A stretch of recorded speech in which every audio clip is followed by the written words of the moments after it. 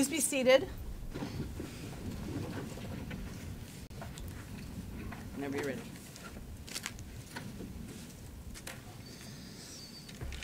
Good morning again, everyone. I want to thank you very much for the time that you have spent in this case, for a journey that we told you back before we took the view was going to be a journey that you weren't going to forget. It has been a long couple of weeks. You have been incredibly attentive, and we are very, very appreciative of that. One of the things you heard just a moment ago from Attorney Smith was that she doesn't get the opportunity to come back up here and talk again. That's true. It's called taking turns. It's something that parents teach children. At the beginning, state has to go first, defendant has to go second. At the closings, defendant has to go first, state has to go second. Something very simple that parents teach children. One of the other things that they should teach is if you're going to quote the defendant, if you're going to quote a witness, you have to make sure that you're accurate. So I'll apologize in advance, but let's quote people accurately. I fucked up. Again and again and again. I fucked up. I fucked up. That's what the defendant, his language that he used when he told Travis Beach at the night he got the U-Haul, the night that he disappeared Harmony's body, to whatever place it is now, where he knows it is right now, to this day, his words, I fucked up. Not she, not we, not Kayla, I fucked up. Singular, personal, solo. That's the defendant's words. Defense counsel got up here in openings and said that you'd hear evidence that Adam Montgomery was out in the middle of the night doing his business when something happened and Harmony died. If that were so, the defendant never would have told Travis Beach, I fucked up. Adam Montgomery was no loving, caring parent, but an enraged tyrant who had no business being around young Harmony.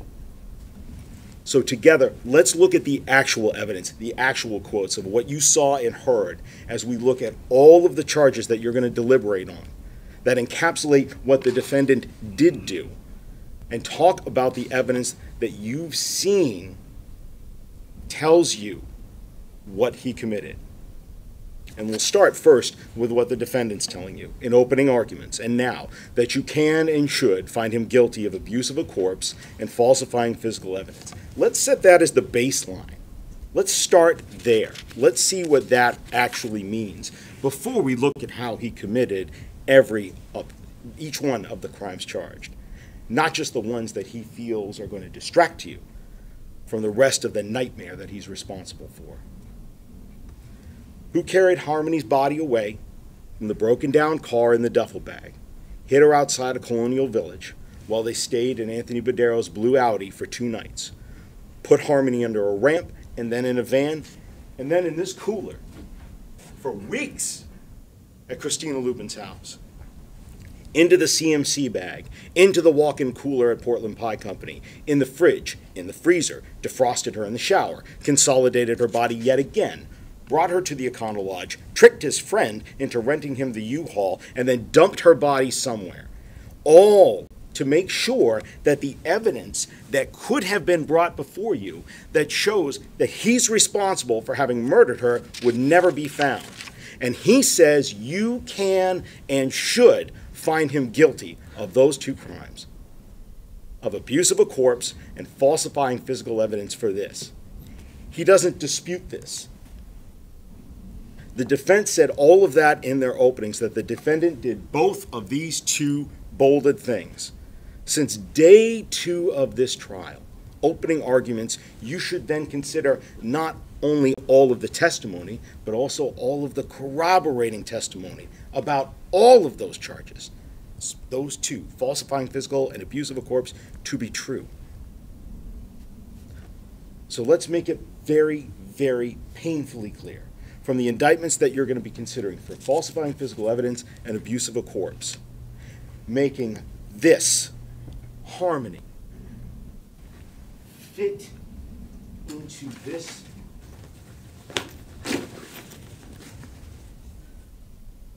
and disappearing her body in the condition that it could not be found for a trial like this one.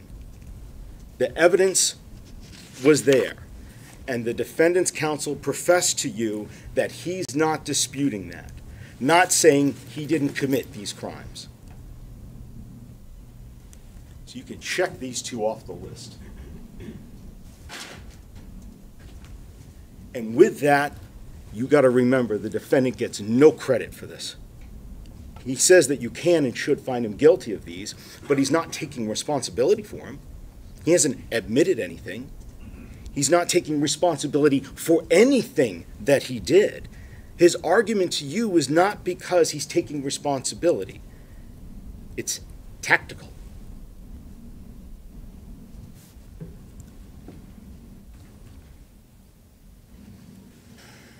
He admits what he can't deny. And he denies what he can't afford to admit. He cannot deny each and every single one of these facts that were presented to you. That she died on the 7th. That he brought her in a duffel bag to Colonial Village. Stored her under a deck, into a red cooler, in the closet it fit, in the ceiling it filled. It's her blood in the ceiling at the Fit Shelter at 177 Lake Ave. And his fingerprints in the ceiling, remember? Left-handed prints in the ceiling, the only other person being poor Mr. Mondrag, the drywall installer, into the CMC bag to the Portland Pie Company, over to Union Street, consolidating her body even more, bringing her to the Econo Lodge, tricking Travis Beach, and dumping her body so it wouldn't be found. The argument that the defendant is making, he had to make. His concessions don't mean he's taken responsibility for these crimes. It doesn't mean that he's a man of principle or restraint, nor does it give his argument any credibility that because I concede all of this, well, the rest of it must not be true. The whole thing's true. And he's taken responsibility for none of this. So again, baseline, first things first, before we move on, these two charges and the charges that his counsel argued can and should find him guilty of, they're there. That's done. And that's the tip of the iceberg. It's all of the charges. Every single one of them has been proven by evidence, not emotion, beyond a reasonable doubt that the defendant is the man who did all of these things. And that's because you saw the evidence. You went on The View. You saw witnesses take this stand and put themselves before you. And you looked them in the eye. And the same common sense that you use every day to tell whether somebody is feeding you a lion, a bull, or not, you used with those witnesses. And because of that, you know that this is true. Because you heard from people like Kevin Montgomery, Nick Ahern, Katie Morin, all talking about the defendant telling them in July about the worst thing he had ever done up until that point. You heard from Kayla, 2 days from Kayla, and all of the other witnesses that corroborate her, how he beat Harmony, this 35-pound child. Remember, Nurse Travers told you that she was measured just back in June before the July incident occurred. 35 pounds, 5 years old, 35 pounds. And you heard from all those witnesses, especially Kayla, about why he beat Harmony to death, when he beat Harmony, and how he beat Harmony, and you vetted what she had to say. And you saw the rest of the injuries that he incurred, and all of that was corroborated by the other evidence presented. Corroborated in ways that we'll explore that the witness never could have possibly known there was other evidence out there that supported them. Not when the defendant started telling investigators what happened and how the defendant beat the life out of Harmony. And then beat and manipulated and controlled Kayla afterwards to make sure that she stuck to the story, so he would not be held accountable and the evidence of his crimes would not be found. So when he says that you can find him guilty of these, understand that these two are but a part of the whole of his criminality, of how he murdered Harmony as well. When he said this to Travis Beach, it wasn't for part of that.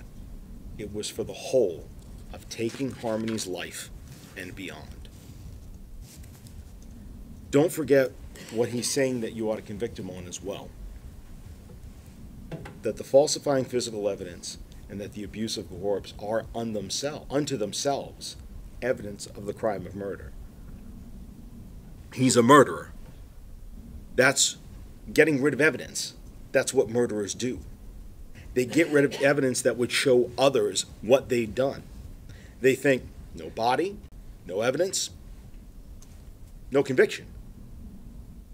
They silence witnesses into staying silent or even perjuring themselves so that the witnesses don't tell others what the murderer did. Because murderers don't want to be held accountable for their actions. Murderers want to get rid of the evidence. They don't mind abusing the body so that the evidence of how their victim was murdered can never be found or used against them. They clean bathrooms with ammonia after they get rid of the evidence, like this defendant did. They clean out the plumbing lines, like this defendant wanted to do. They desecrate and hide the dead so that the body cannot tell the story of how they died to the living. That's what murderers do. That's what the defendant did, because he's a murderer too. Now, let's really start now. Let's start and talk about what he did first to Harmony. Excuse me. Let's talk about what happened in June. Let's talk about the second-degree assault. You will likely never forget Kevin Montgomery's testimony as he was sitting up here, taking his time to thoroughly make sure he answered truthfully and recalled to the best of his recollection. And you are never going to forget how he described Harmony's face when he flew home from Florida, having been there in July, come back on the 22nd to see Harmony in the house in the kitchen. And we saw him relive that moment for us, admitting that he asked her, quote, "Oh my God, Harmony," or "Oh my fucking God, Harmony, what did you do to your face?" End quote. And how he told us Adam answered the question. Not Harmony. Adam did. She didn't do anything. I bashed her around the fucking house. That's not disciplining a child. That's not pulling her away or jerking her and not protecting someone else. If it had been, the defendant never would have said this when Kevin asked Harmony what happened, would he? Kevin Montgomery told you he was subpoenaed to be here. He did not want to testify against his nephew. And you saw it on his face that he remembered what the defendant said he did. Not Harmony answering the question, the defendant answered it for her. And remember how Kevin said the defendant said this. Another moment, probably not going to forget.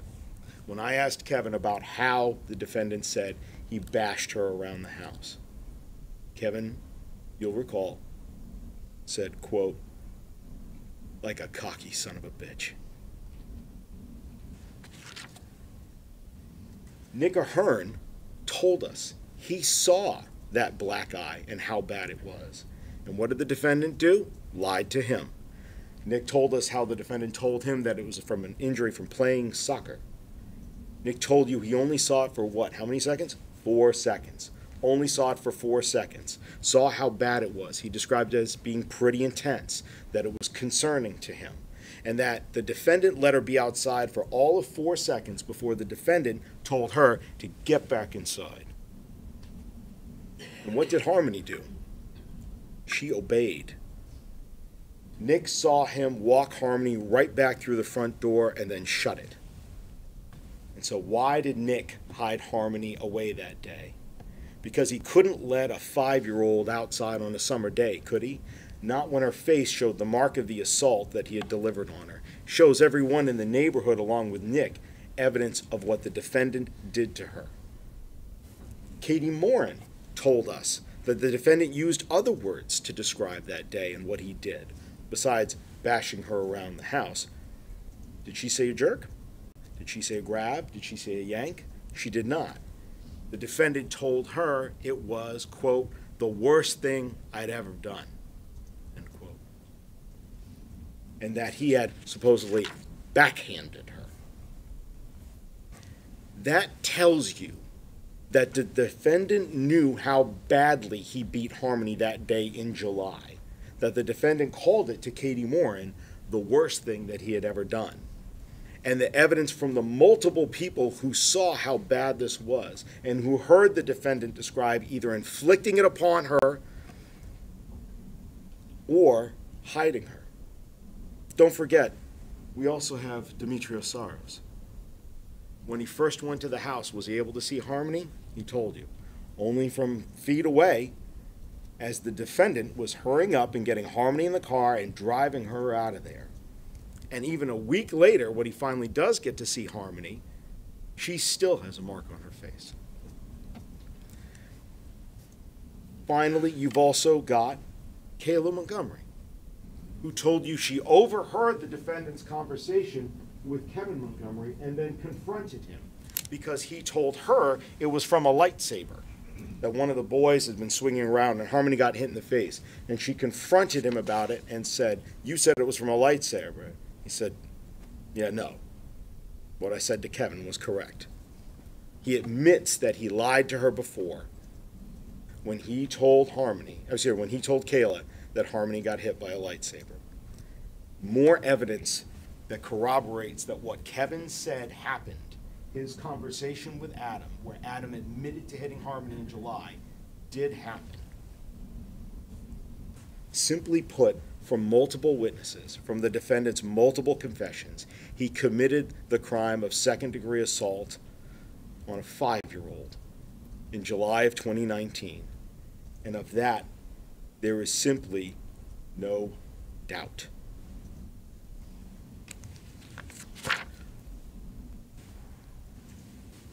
That being said, now we can move on. Who and where and why Harmony was killed? Let's go through what the evidence showed us, one thing at a time. We saw that it was not alone with Kayla, not in the Colonial Village parking lot in the middle of the night, where Adam had gone to go do his business. Not that it was something that you heard that had happened. It was the defendant in the car on the morning of the 7th with his fists. And it was cold. We know it was cold. So cold that Badero's car died that night when they moved over into the Audi. Adam wrote to Matt Gendron, remember, that they were freezing. Cold enough so that Kim Frayne went and gave them the battery pack to help give them the jump start. So we know it must have been cold enough that day that blankets in the back of a car did not appear out of place. Kayla told us how the accidents were happening, and yes, something had happened the night before, but she told you the night before was when the defendant first hit her. Why? For another accident that Harmony had had in the car. An accident that Kayla did nothing about. An accident that the defendant did nothing about and told Kayla to let Harmony lie in it. Kayla told you what it smelled like, and she told you to your face that she still did nothing about it. And in the morning, things were still the same. Kayla described for you how it started up again. It was still dark outside. She told you the first blow in the morning, it was still dark outside. We know that. Why? Because it's December 7th. Because it's before they get to the methadone clinic, and we know that the check-in times there are 7:05 and 7:09.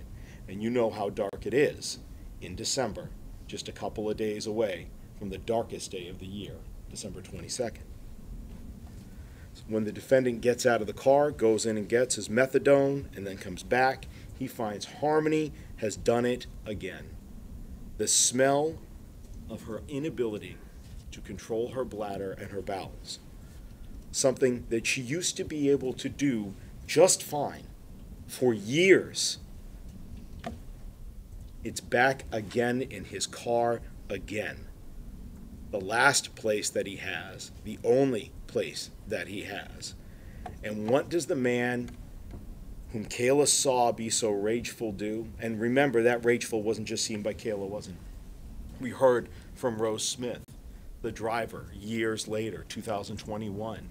She told you that after giving Kayla a ride to the methadone clinic with Adam and coming back, that Kayla had had bruises that day, terrible black eyes, and that she tried to give her phone to Kayla. And her words were that when he wrenched that phone out of her hands, he told her, "You are not giving that phone to my wife." And she described his face how? A look of pure rage. What does that person do when they get back to the car after their methadone and Harmony has soiled herself again? All he has is his car and his rage and his fists. And Kayla described for you how that went on. For the length of time that, the same length of time that you took driving from the clinic here on Market Street up to the Burger King on Hooksett Road, you drove that drive. You know how long that is. And as the smell continued, she described that the hitting continued. And Harmony took blow after blow until she was moaning. And the defendant points to the fact and says, well, other people, they should have been able to see in the car. It's cold. It's dark. We know there's snow on the ground. Snow in New Hampshire means salt, which means the windows probably look the exact same that yours and mine did this morning. It's not easy visibility. Plus, think about it.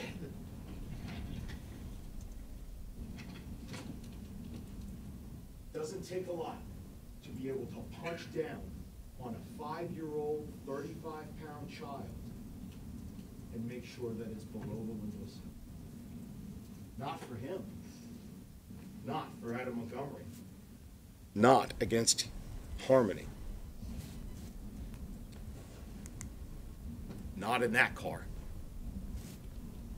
And you saw from the Walmart video and the video from Officer Stanzel, when they first approached the defendant, when he was trying to find where Harmony was, you saw from that how the defendant looked. Remember him at Walmart. He's not a small or a weak man. He wouldn't need to use much power to inflict deadly force upon Harmony's skull.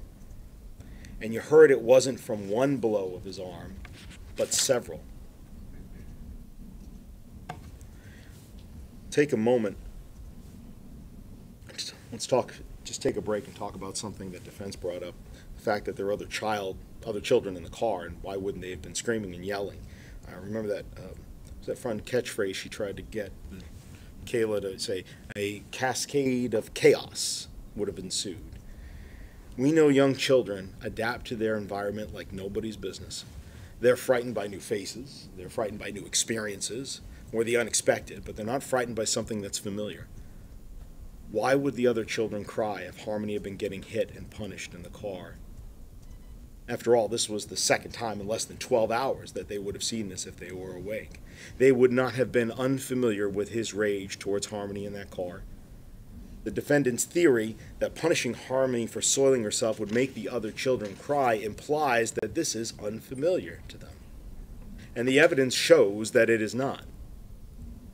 Kayla rejected that cascade of chaos every single time it was proposed to her. And both Kayla and common sense tell you that that makes sense, that that's true. Now, when they got to Burger King, the damage at that point had already been done. As Kayla told you, Harmony laid under the blanket. No one went to get help for her. Not the defendant who beat her, not for Kayla either. And what did the defendant say in that moment? Words matter. I think I hurt her this time. This time. This time, I think I hurt her. I think I did something. Why say this? Because he didn't do nothing. He did something. He took her life in rage over a bathroom accident. And he admitted in his opening that you can and should find him guilty of abusing her corpse and falsifying physical evidence for what he did afterwards to get rid of the evidence, get rid of her, get rid of the evidence that would have shown he murdered her. But it was the evidence of his crime of beating her. I fucked up. I think I did something. I think I hurt her this time. That's what he believed. You saw Kayla testify. You heard for 2 full days practically while she was on the stand having to tell you what she saw having happened. And Kayla did nothing. She did nothing. She did not parent Harmony. She did not clean Harmony. She did not change Harmony when she soiled herself and the defendant told her to leave her in it. She didn't stop the defendant. She didn't try to get Harmony help. She didn't call 911. She didn't yell out. She didn't run out of the car. She didn't disobey the defendant. She's not seeking help. She's not seeking attention. He went through the trunk to get her, not her, because she did nothing. Later, she didn't betray him until after she even lied in grand jury and committed perjury for him. She didn't lift a finger. She did nothing. Nothing at all.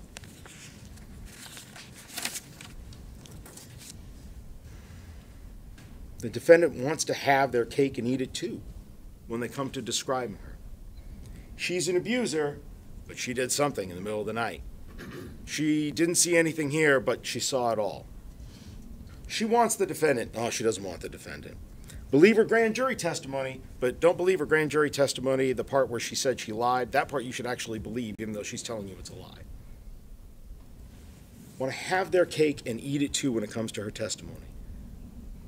Well, you know, she would have been really conscientious when she was shopping for diapers. Because that's, if you're homeless, yeah, that would make sense. You want to go where you can get the cheapest price. She's a drug user. She's homeless. And for Harmony, she does nothing. They want to argue, well, she would have had this instinct to protect that child. Oh, but she did something to her in the middle of the night. She did nothing. We are tested, all of us, just a few moments in our lives to do the right thing, where our character as human beings is tested to do the right thing. And on this test, December 7th, with where Kayla Montgomery was back in that life, she failed. At grand jury, she failed. She still obeyed him. Even though he had run off to Maine with a second girlfriend since then, she still obeyed him. Katie Morin told you that back then Kayla would have done anything for the defendant. That's what her protector did to her. He had her conditioned so well, physically and mentally, that she kept his secret, and she did nothing. You saw that in her testimony when she told you about doing nothing. And she told you about not stopping him from hitting Harmony. And she admitted, unashamedly, without reservation, she didn't try to take Harmony to the bathrooms to clean her up. She didn't try to get her help. She did obey. She took Harmony's body to Portland Pie when he told her to later, sitting her between her 2 children in the stroller for that 15-minute walk down the street. But she did nothing. You don't have to like her to believe her. You don't have to like what she did. You may have very good reasons for hating her. But that doesn't change the fact that she saw the defendant beat Harmony to death. That doesn't change her credibility on telling us what the defendant did. Just because you believe that her failure to do the right thing is despicable, that doesn't mean that on this she's not credible. She actually tried to humanize this guy. Remember her testimony? She cried. And she said to you and admitted she still cares about him. Her in prison, Harmony somewhere, only he knows. And she still cares about him. And she admits how she did nothing for Harmony. If she was singing for her supper, like the defendant suggested in their opening, she wouldn't have done that, would she? She'd have an answer for every question, an excuse for every moment that she did nothing. She didn't have that on the stand. She would never have admitted that she didn't take the kids to the bathroom or that she let Harmony sit in it that night, and yet she did. That's someone who's not making up a story to make herself look better, is it? She never would have admitted that when Harmony is covered by the blanket as they get their food from Burger King, that she unceremoniously dumped a breakfast sandwich on top of the blanket. Harmony can open that herself. After the defendant had covered her and smashed her face. And yet, that is what she told you happened. Kayla admitted to you that she did nothing. It's not the face of a person who's trying to make themselves out to be the saint and the defendant to be the devil. That's certainly not a master criminal schemer trying to exonerate her own behavior, as you just heard in closing arguments. She is not like the defendant. She's not admitting that what she can't deny and denying what she can't afford to admit, because if she did, she would have never admitted to her failure to act to protect Harmony. She would have never denied doing the small things. She would have claimed, oh, I did do those. I tried to redeem myself. And how she comes across, how she testifies. What she is a battered woman admitting an inconvenient and terrible truth, that she failed in a moment of life when her character was put to the test.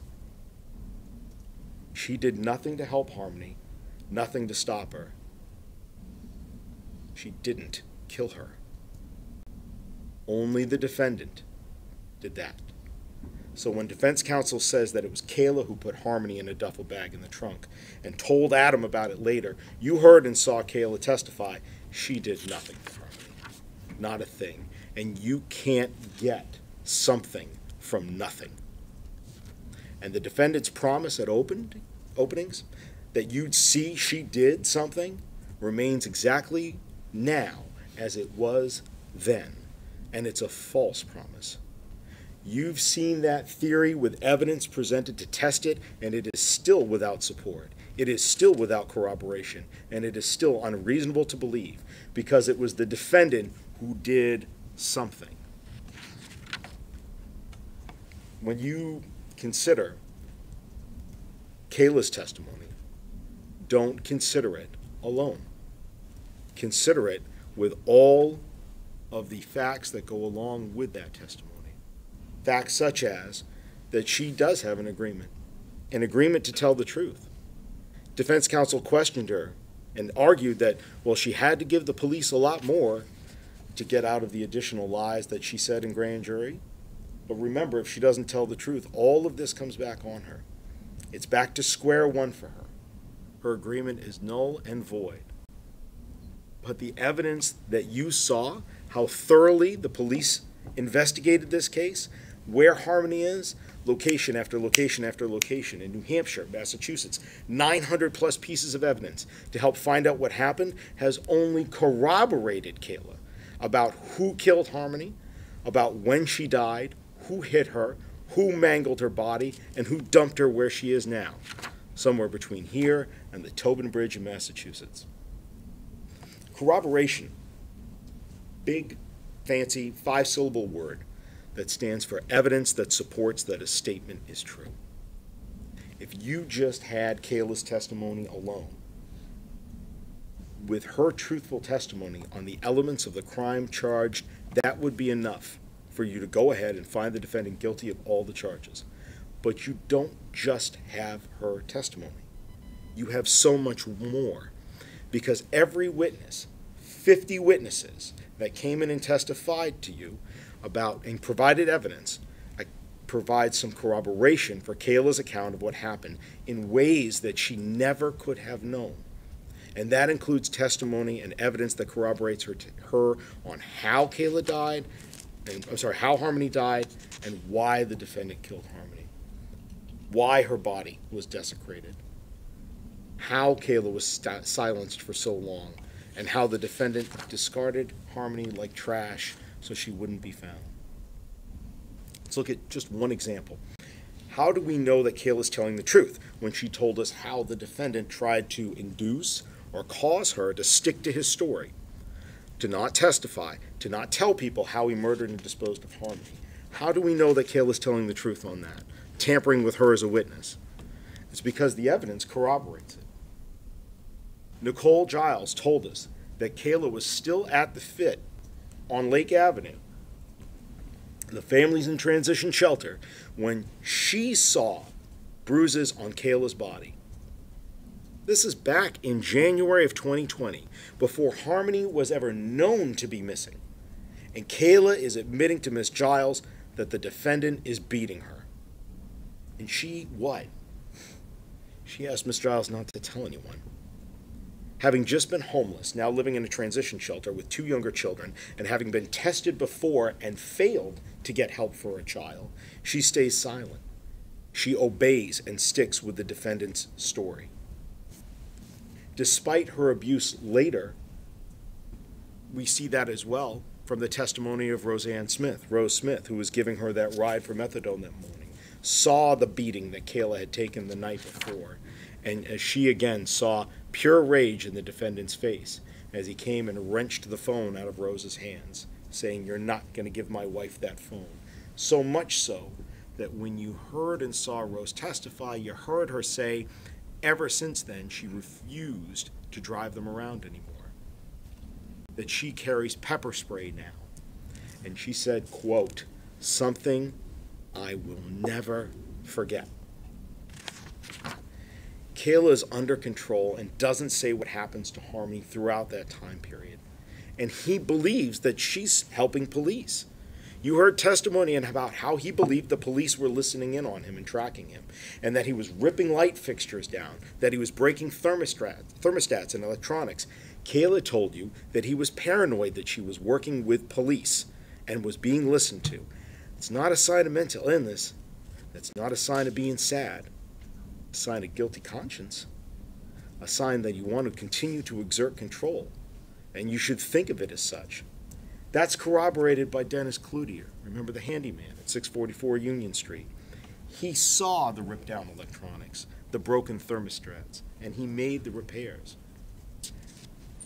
We also see more of that witness tampering from the testimony of Tara Hilbert, next door on Orange Street, when Kayla finally does escape physically the clutches of the defendant, to the cycle of abuse that he had perpetrated for so long. The defendant didn't want to be found out. And since he silenced Kayla because he didn't want to be found out what he had done.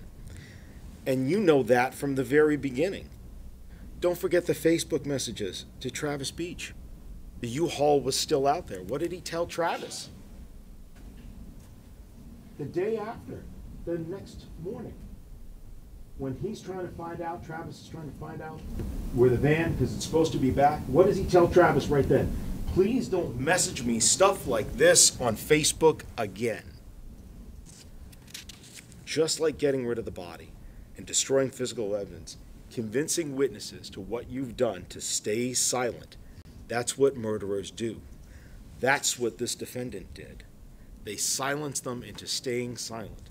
And the defendant did that for so very long. He made sure that it was his story that was being told.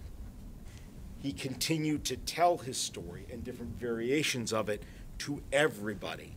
His lie that he created.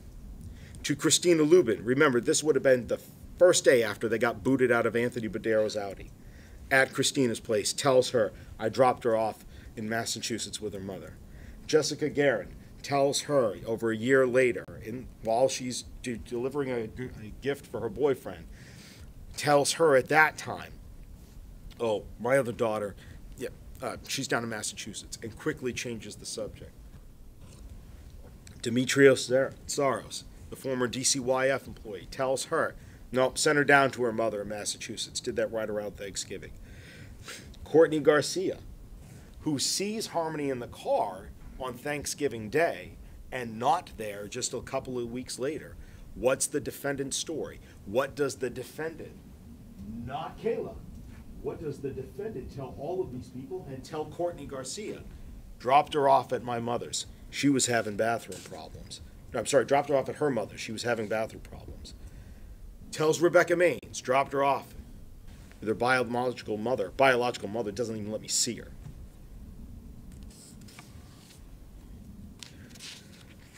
A clever lie that works if Kayla sticks to the story that he's told everyone. And it did for a long time. It's why Kayla's in prison today.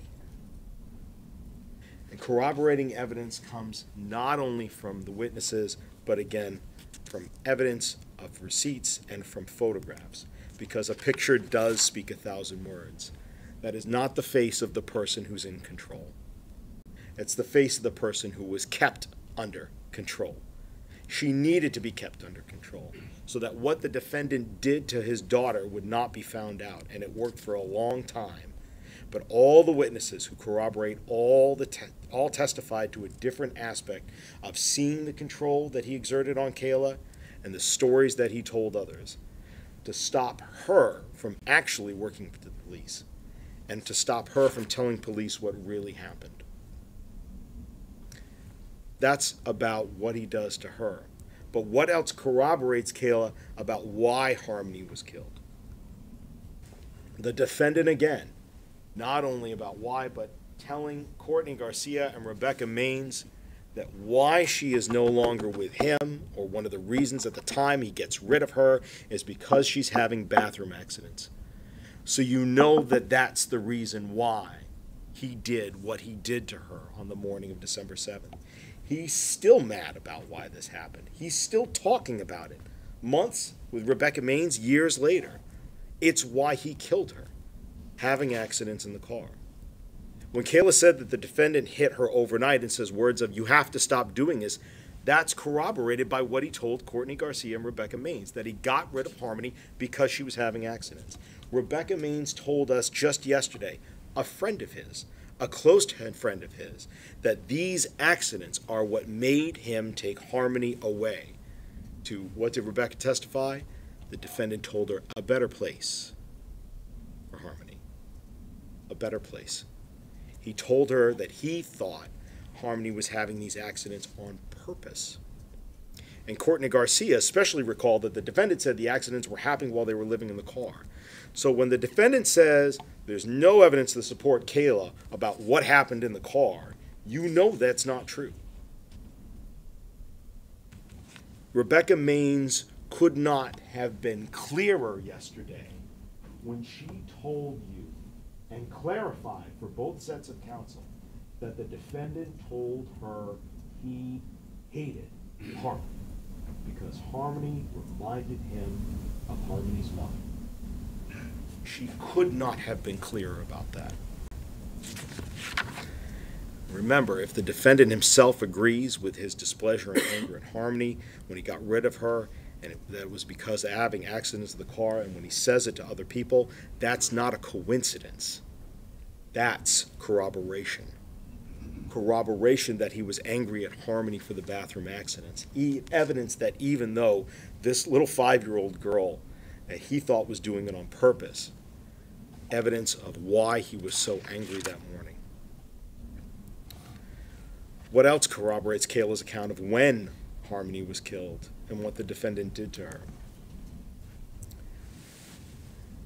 Matt Gendron and Kim Frayne. Both of them corroborate the time of when this occurred.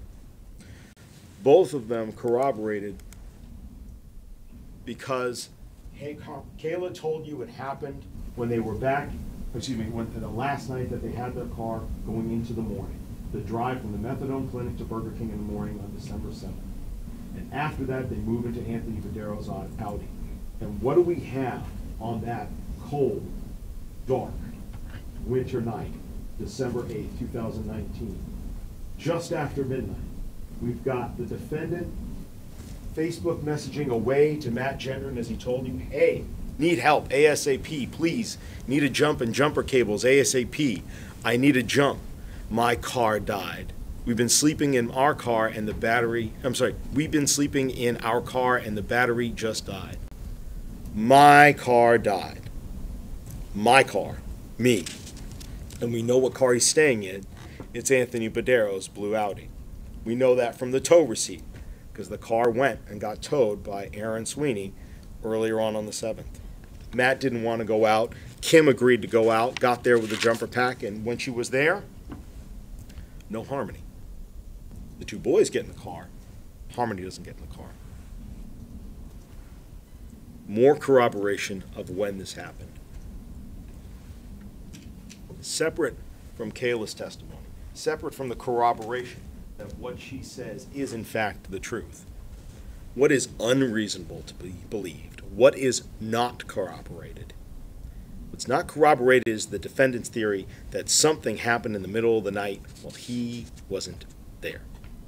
There has been no evidence of that. I'm going to talk about Mr. Badero for a few more minutes. The defendant proclaimed in opening that the defendant that he wasn't around that night because he was doing his business to get them out of that car.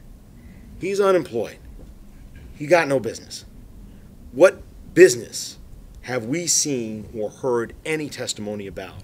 He wasn't out working for Anthony Badero, making money and doing his business, because Anthony Badero showed us he's not the type of guy who's going to go ahead and hire the defendant to go out and work for him in the middle of the night.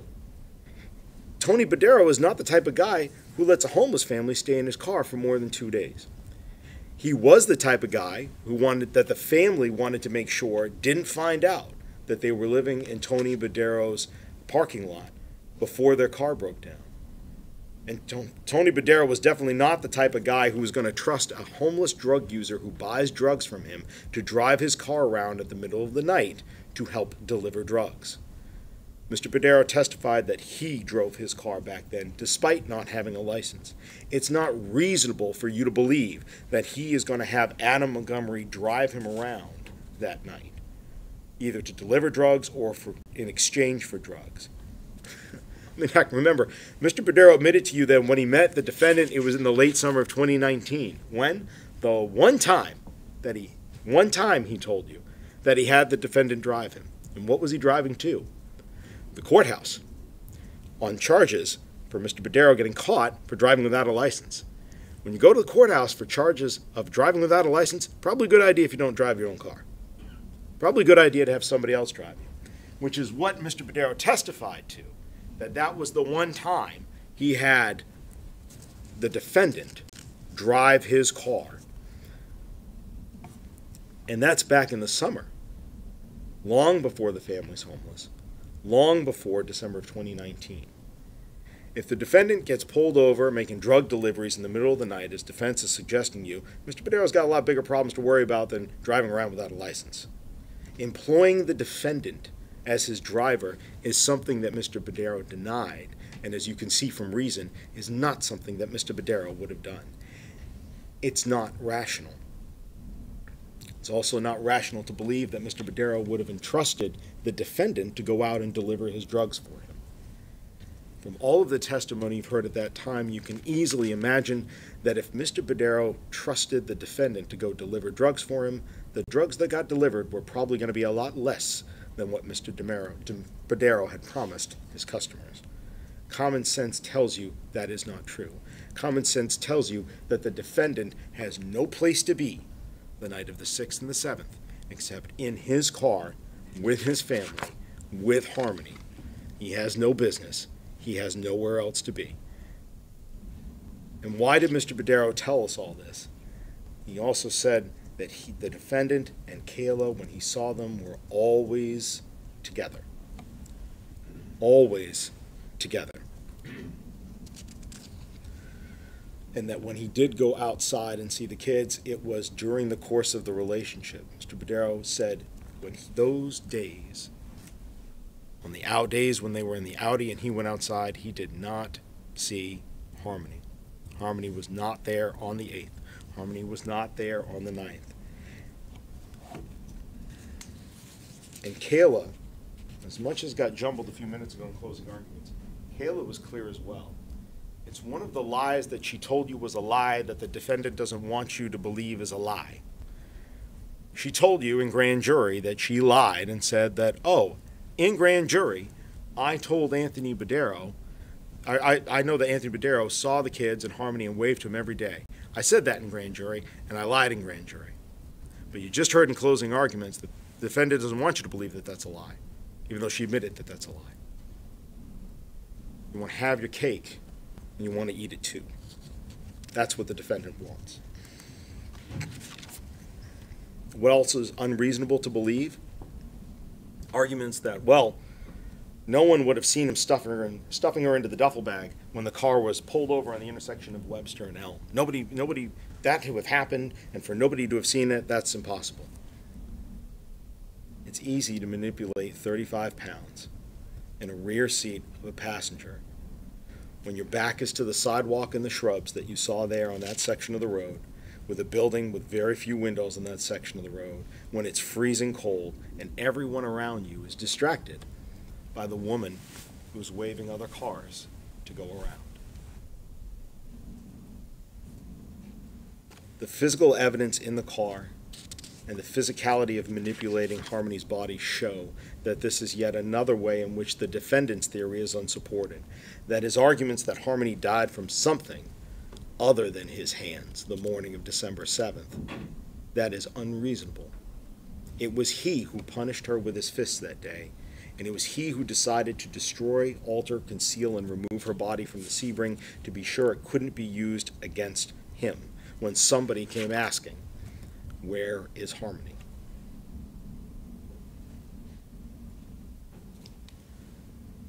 You may, when you're back in deliberations, be looking at the evidence in this case. Different pieces of evidence that are there. Photographs, diagrams, having a good understanding of where everything was, where it was found. And you may be asking yourself, why don't we have more forensic evidence here? First of all, the defendant is telling you that he falsified physical evidence. The other thing is that, as experts have told you time and time again, each one of the experts that got up here, time and elements can wear down DNA and fingerprints and blood. They were able to find DNA 106 trillion times more likely from a female child of the defendant and Crystal Sorey on this toothbrush in the very back of the trunk. The trunk of the Audi that the defendant abandoned, of the Sebring that the defendant had abandoned. But by being so good in hiding his crimes and in intimidating the one witness, the eyewitness to him beating Harmony to death, by wiping down and hiding and destroying evidence, he was sure that there was going to be less and less of it around. And yet still, from that toothbrush, from the ceiling, the truth prevailed. Sometimes evidence is not always where you expect to find it. We heard testimony about this cooler, Christina Lubin's cooler, this cooler, that the defendant kept Harmony's body in. We know that Harmony was in there in a bag. We also know from Christina Lubin that she used to put money in there, and she had put money in there recently for the defendant to be able to take to help provide for the family. So we know there should be fingerprints on the inside of that because their fingers definitely would have gone in to take the money. And yet the fingerprints are not there. We know that latent prints sometimes go away. And yet when Kayla Montgomery comes forward and tells you, here is what I know. She finally comes forward in June. She leads everybody. She leads police to the evidence that actually corroborates and in ways that she never could have known. She never would have known what was in the fit seal. She never would have known that police would have been able to find a sample, an example from CMC of the bag that the defendant had stuffed Harmony into. She told you she initially thought with police this was the bag. She never would have known afterwards that Emily Thompson and Cameron Gibney both saw the bag in the Portland Pie cooler. She never would have known about what had happened and was found and was discussed in testimony about the Union Street bathroom, the ATM records, the Home Depot receipt, the Econostay Lodge, the rental records. She never would have known that when she came forward with this.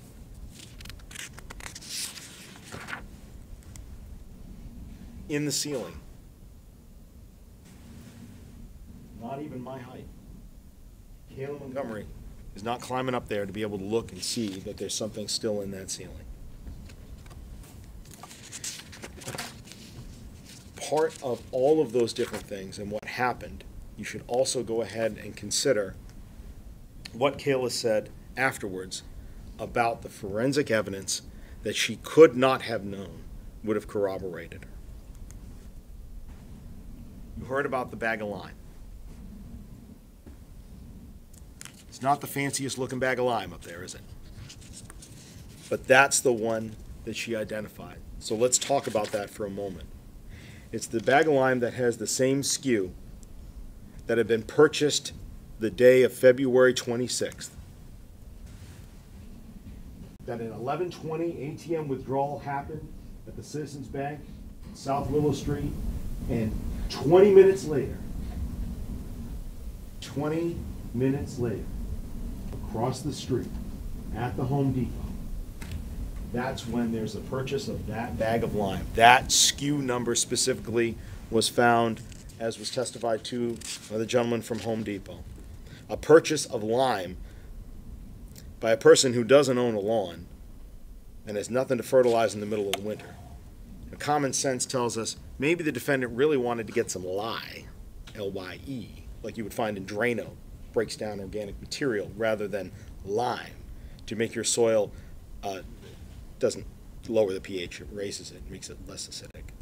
But the lime purchased at Home Depot 20 minutes after the ATM transaction. And what was it purchased with? A grinder, a blade, that purchase, and a battery, excuse me. That's not a coincidence. Again, that's corroboration. Corroboration that when the defendant talked about how he wanted to get rid of Harmony's body, when they got their tax refunds in their account, that's what he did. So when she told you, and we heard about this a moment ago in cross-examination, when she told you that she had seen this grinder new in a box at some point, believing that she had seen it at her mother's house earlier on, when the defendant said that was the kind of saw he wanted to use to get rid of Harmony's body. And then when you heard that Christina Lubin doesn't own this kind of saw, it's a grinder. She does woodworking. This is not a woodworking tool. It's for grinding metal. You have to ask yourself, where is it then that Kayla saw this grinder new in a box? Where was it? Again, not the lie of a master schemer, is it? Why would she concoct that out of thin air, as the defendant's arguing? Why say that that's the grinder or saw that he discussed when she knows and testified to you already that there's a corded saw in a box underneath the sink?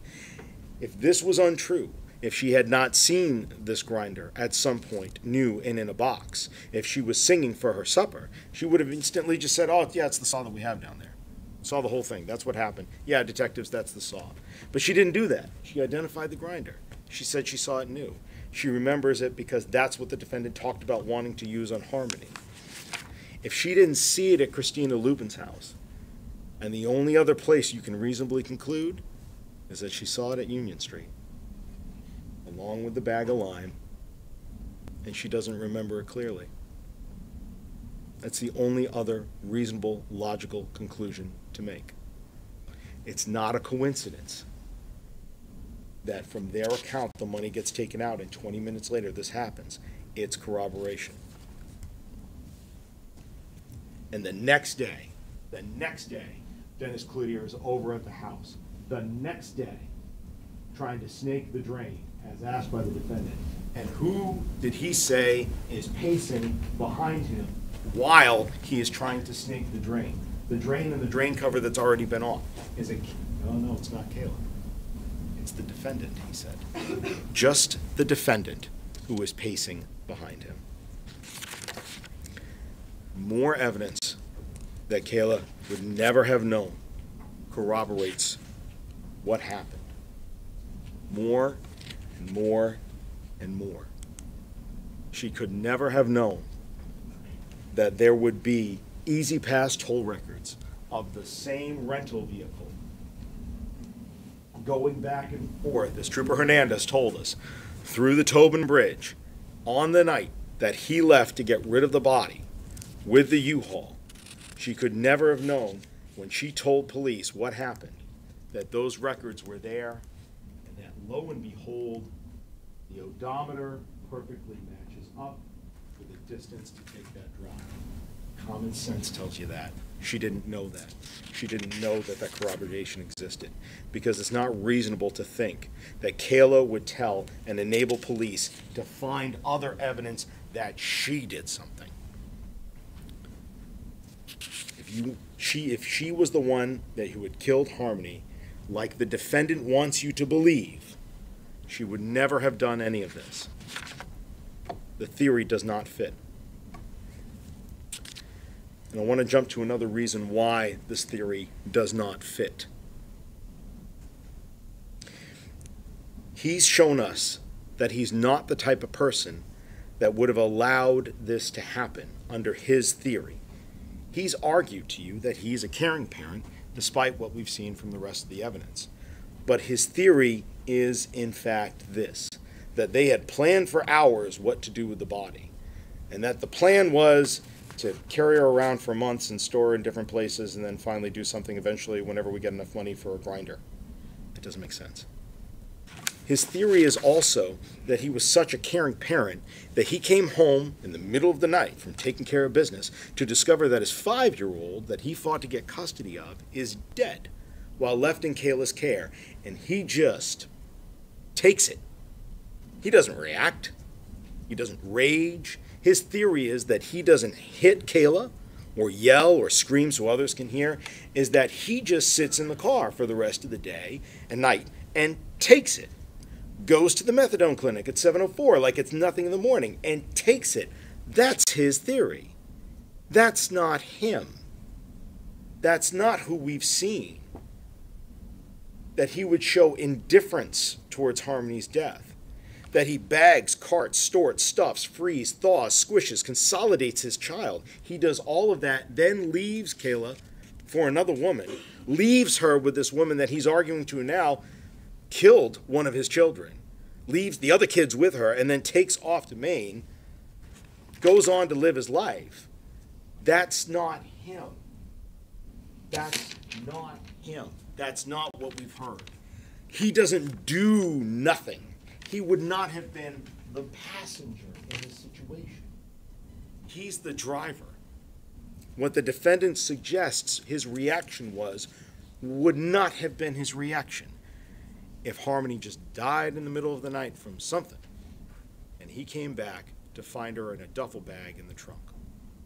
So we know that theory that depends on you believing that he's that type of person does not work. It is a fantasy. It is beyond belief. It is a bizarro world that the defendant would have you believe, in the light of discovering that his offspring is dead, that he does nothing, and that it's Kayla who's always doing the something. That's not reasonable, because it's not supported by the evidence. Not with the defendant's lies to others. Not with the actions that we've seen him take towards Kayla. Not with the evidence that he left on Kayla's face and arms and back.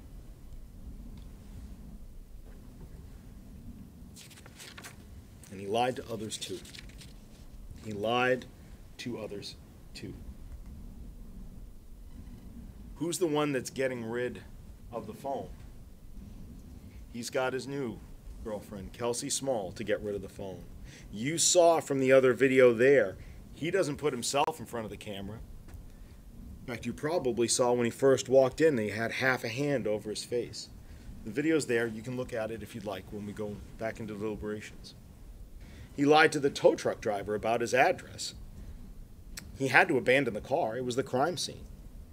He told the tow truck driver, I live at 77 Guilford Street. We know he doesn't live at 77 Guilford Street. He told the tow truck driver, I got no phone. We know he has a phone. He used it that night to Facebook message Matt Gendron to try to get a jump for the dead car. He lies to get rid of things. He tries to continue to hide. He tells Travis Beach, don't send me this stuff on Facebook. He certainly does have a cell phone during that time. He wants to get his car away from him as fast as possible. What better way to abandon it? Just tell the tow truck driver you don't have the phone and don't worry about it. Let him get rid of the evidence, because he's telling you now that he's guilty of getting rid of evidence.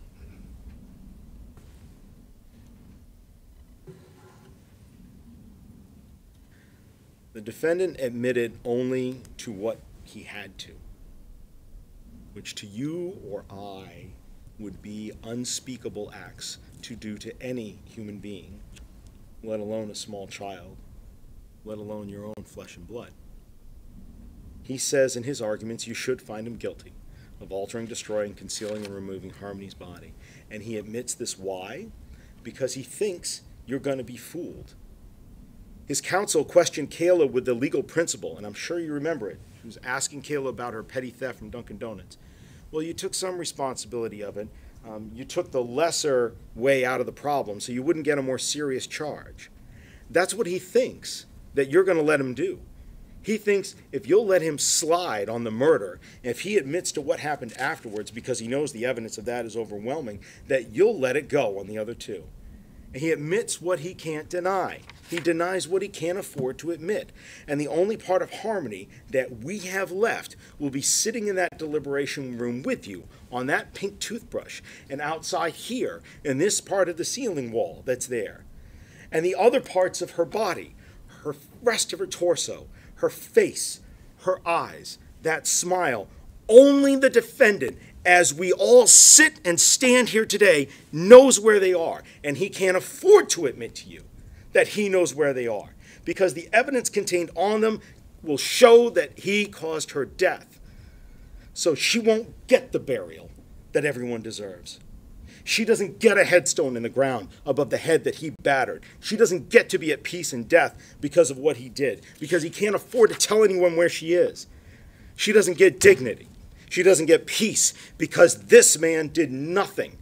He didn't do nothing. He did something called murder. And because he says trying to find her is a waste of time, that trying to find her is a waste of taxpayer money, that's what he thinks of her. That's what he thinks of what he did. That's what he thinks of you now. Efforts to find where he put her and what he did to her and why he killed her, they're a waste of time to him. His words, you heard them, to find the child that he murdered and the evidence that he hid.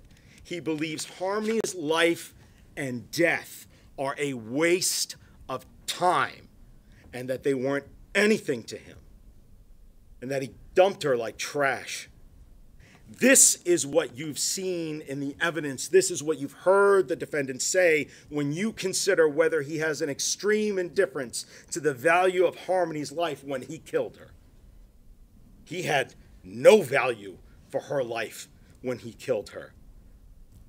He took an innocent life, a child, for no reason other than his rage and his indifference and his ignorance and his lack of humanity. Because this trial is about Harmony Montgomery. And you sat here and you were so attentive to every moment, every terrible fact. You watched the eyes and the voices of every witness. And you know it's not about quantity, it's about quality. How they testified, how they looked at you when they answered questions on cross and direct. That was not a waste of time. Only Harmony's killer would say that finding her is a waste of time. That's bearing witness is what you have done to the truth. And that's a front row seat on what this man perpetrated on Harmony and her body and the truth from being shown to you, who cowardly runs off to Maine to distance himself from the scene of his crimes, who runs with Demetrios, comes to the house and could see that bruise on her face. And even then, a week later, Demetrios still saw marks of her after the defender had bashed her all around the house. The man who complains about tracking down leads in Arizona as a waste of effort to prove something. Yes, that's what people do. That's what this community, this state, this nation, this society do. We go to find and protect life. Every one of us, whether you wear a badge or you don't, you seek to protect children, to put the next generation above your own. That's what a father does. That's not what the defendant wanted, because he is not Harmony's father. He has forfeited that right to even claim that title or call himself her father. She was never a daughter to him. Not in July, not in December, not in that phone call, not from the moment of her death continuing up through this very day when he knows where she is. He killed somebody he didn't see as a daughter. He never saw her as a blessing. He beat down something he saw as a nuisance, that he saw as an inconvenience.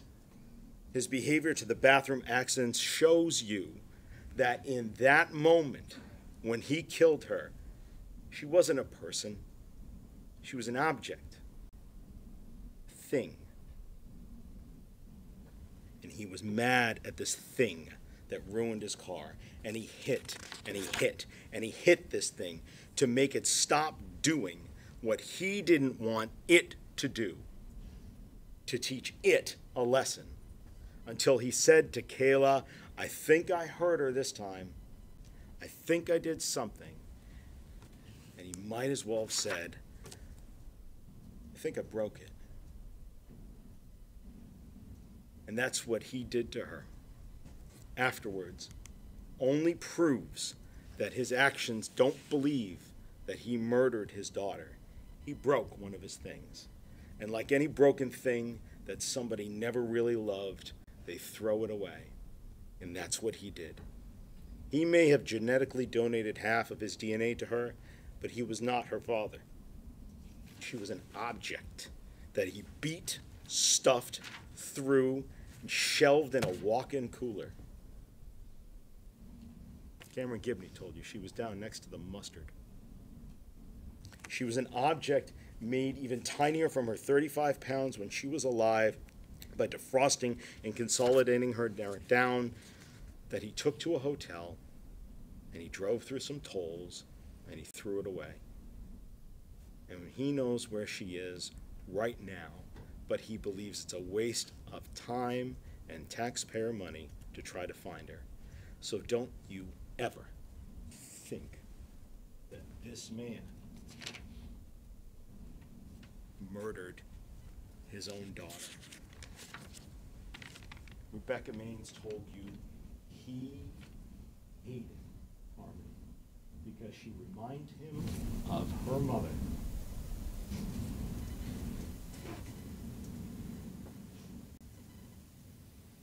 Defense counsel told you to go ahead and put emotion aside and look at the facts. Look at the facts. Look at the facts and call him a killer. Put emotion aside, look at the facts, and then you can call him a tyrant. And you can call him rageful. Call him rageful. Those descriptions suggested to you, maybe, evil.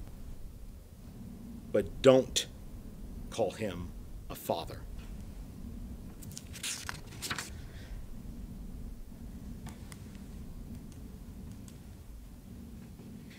It's time now for you to hear the court's final instructions, to then go back into that room and deliberate all the evidence that you've seen, and to hold the defendant responsible for everything he did in July of 2019, in December of 2019, and afterwards.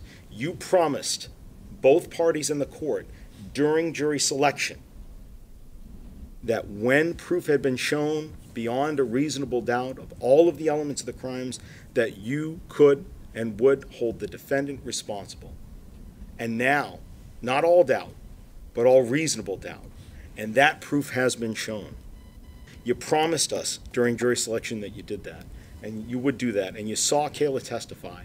From that alone, you've got sufficient evidence to convict him of every charge, but you don't have to take her word for it, because we've just talked about and you've seen for 2 weeks all of the evidence that corroborates and gives you what you need to find him guilty on each and every single one of these charges. We saw in this courtroom that Kayla is not lying about who hit Harmony, and there is no doubt about how Harmony was hurt in July, who killed her in December, what was done to her body and who did it, who falsified physical evidence, and how the defendant kept Kayla quiet.